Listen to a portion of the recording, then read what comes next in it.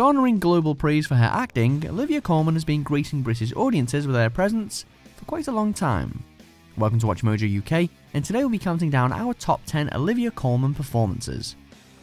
Before we begin, we publish new content every day, so be sure to subscribe to our channel and ring the bell to get notified about our latest videos. For this list, we're looking at Colman's most well-received roles from both her fantastic dramatic roles and gold standard comedic outings. Wow, just like that? Screw it, let's give it a go. I think it could work, maybe, in some weird way. I think maybe it might. Do you think we'll be unhappy? Very. Put it there, partner. Number 10, Deborah Flowers, Flowers. A quirky dark comedy about the Flowers family, Colman shows a different side of herself to audiences in this role. Oh, cheeky, what makes you say that? Due to the eccentricities of the family, each character feels completely different, and the audience is never quite sure what's really happening under the surface. The cast brilliantly sells this through amazing acting, and Colman in particular shines as the matriarch of the family. Did you perhaps have a chat with Barry this morning? Maybe we should talk about that instead of playing with your father's magic stuff. Can't you see that I've got more important things on my mind right now? Like what? Although she makes some questionable decisions, Colman as Deborah Flowers is instantly entertaining and one of the best parts of the series. Excuse me, I'm going to need that for next time. It's cardboard. I know. Well, I was going to recycle it, but... Oh, do you know what? You just keep it. Well, I don't want it. It's rubbish. Well, then throw it away. Well, if anything, I'll recycle it.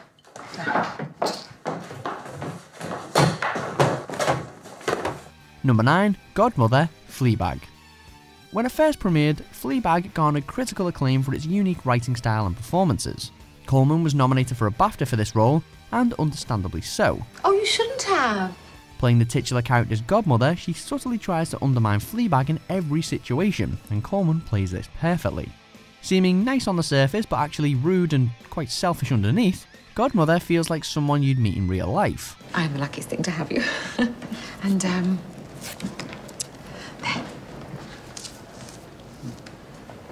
You're a natural. Colman and Phoebe Waller-Bridge perfectly sell the awkwardness and strange power dynamics of having to deal with unlikable family members. What are you doing? Just a little family tradition. Oh, what odd fun. What are the rules? Oh, thank God. Number 8, Hotel Manager, The Lobster. A rather abstract film, The Lobster is centred around the strange premise that if someone cannot find love, they will be turned into an animal. You need to choose a companion that is a similar type of animal to you. A wolf and a penguin could never live together. Nor could a camel and a hippopotamus. That would be absurd. Think about it. Colman has a supporting role in the film as the manager of the hotel that the main characters stay at. Her role is far from the focus of the film, but every scene with her is immediately entertaining and memorable. Changing the grey, changing the blue, scarlet for me, scarlet for you.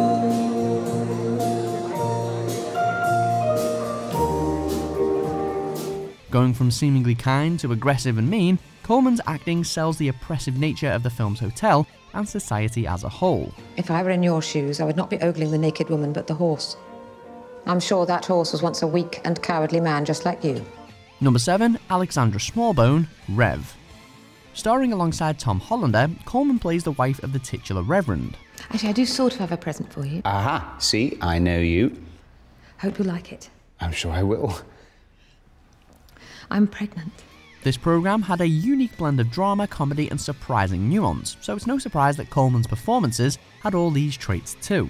Picking up a BAFTA nomination for her supporting role, it's easy to see why she is such a celebrated actress. The programme interestingly delved into the lives of reverends and their families. Having tender moments, but also moments of doubt with her husband, Alexandra never fails to surprise and delight. Oh, well, in that case, I think she's completely brilliant. Appoint her immediately. Number 6, Sally Owen, 2012. This funny series demonstrates some of the actress's best comedic work. Colman plays Sally Owen in a BAFTA award-winning portrayal, a woman who is hopelessly in love with her boss. I mean, there are other hotels, obviously. Yeah, absolutely. Yeah, all over the place. Shot in a mockumentary style, the show brilliantly captures the awkwardness and struggles of the people trying to organise the London 2012 Olympics. In the meantime, if there's anything at all you need, ask Sally, because she is basically running the Olympics. Okay. I'm not really, actually. Sure. Colman yet again shines in the subtleties that she brings to the role, desperately trying to win the love of Hugh Bonneville's Ian Fletcher. If you're looking for a laugh, this is definitely one to watch. Yes, you see, the thing is, with a lot of them, they sleep 6 or 8. Well, yes, of course. It's actually quite hard to find ones who just... Yeah, I bet. Yeah. Number 5, Sophie, Peep Show. In one of Colman's longest lasting roles, she portrays Mark's main love interest, Sophie. Have you had a drink? Why am I not allowed to in Mark's booze patrol? Going from simply the object of Mark's affections to the mother of his child, Sophie is an integral part of the programme. Colman expertly portrays Sophie's disbelief at Mark's weirder traits and provides a different sort of humour to the series as a whole. It's broken. Oh dear. Oh dear, oh dear, oh dear. I suppose, just to be on the safe side, that morning after pill, you could... Maybe. Yeah, there's quite a lot of powerful hormones in those things, so I might just... What? Over the years, Sophie grows as a character and becomes part of the madness that makes Peep Show feel so unique. This performance is truly a highlight of Colman's career. Oh, like a life support machine, Mark. Well, thank you, Sophie. So instead of giving life, you suck it all out of people. Uh-huh. Number 4, Angela Burr, The Night Manager. A complex and tense spy thriller, this programme truly captivated audiences when it first aired. Red flags will fly. Well, so bury the request in a pile of slurry. Do a random sweep on all Brits living offshore. Throw Riverhouse off the scent. Make us look like a bunch of amateurs looking for a needle in a haystack. Do you think you can do that? Yes. Go on in. Although Tom Hiddleston and Hugh Laurie received much of the acclaim, Olivia Colman's role was integral and masterfully acted. Playing the intelligence officer that recruits Hiddleston's Jonathan Pine, Colman brings the role to life. Rex, Richard Roper is selling arms to the youngest Hamid brother in the heart of Cairo, in the middle of what we hope is the Arab Spring. Isn't that exactly what we've been looking for? Staying on the sidelines for part of the series, she also gets some action scenes that really differentiate this role from others. It's no wonder that Colman was nominated for an Emmy and won a Golden Globe for her performance. What happened to Sophie Alakand makes us all involved. What happened in Cairo shames me to the bottom of my soul. I know you can't forgive the man who did that. The question is, what are you prepared to do about it? Number 3, Hannah, Tyrannosaur. Who hit you?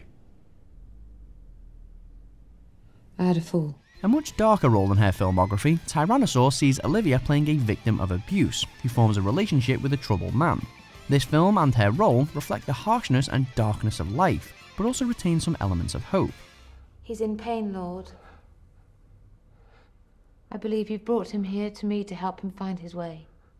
Thanks to this acting turn, Colman was able to show audiences that she was able to pull off dramatic roles as well as her more familiar comedic fare. Truly being able to bring life to any role, Colman's performance in this film makes for an intense and emotional watch. What's wrong? What are you looking at? Who the are you to judge me? You know nothing about me. Number 2, Queen Anne, The Favourite. Did you just look at me? Did you? Look at me! Look at me! How dare you! Close your eyes! The role that brought Colman into the international spotlight, this performance earned praise from countless critics, with the actress winning a Golden Globe, a BAFTA, and her first Academy Award. Although accompanied on screen by Hollywood leading ladies Emma Stone and Rachel Weisz, Colman more than holds her own, and dominates each scene she is in as the cantankerous queen. Blaring, biting satire with moments of genuine emotion, she sheds light on a perhaps less talked about monarch with all the grace that her character's gout-ridden body could give. None for the Queen. What? Well, you cannot have hot chocolate. Your stomach, the sugar inflames it. Abigail, hand me that cup. Do not. I'm sorry, I do not know what to do. Number 1, Ellie Miller, Broadchurch.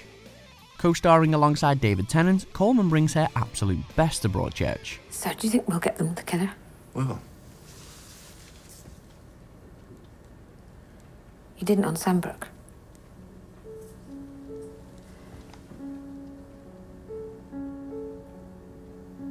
long you been waiting to bring that up? I haven't.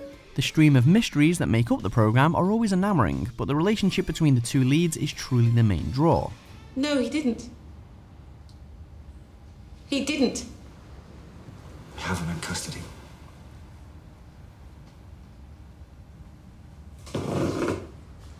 Colman, as Miller, has both emotionally heavy and tender moments to portray, and she nails these all completely. Why?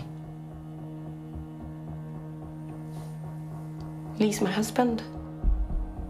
Oh, God. Yeah. Her performance in the first series won her a BAFTA, and deservedly so. She's both entertaining and sympathetic in every scene she is in, and sometimes that sympathy brings crushingly heartbreaking results. I've always loved you. He was 11! I can't explain it. Can I see Tom?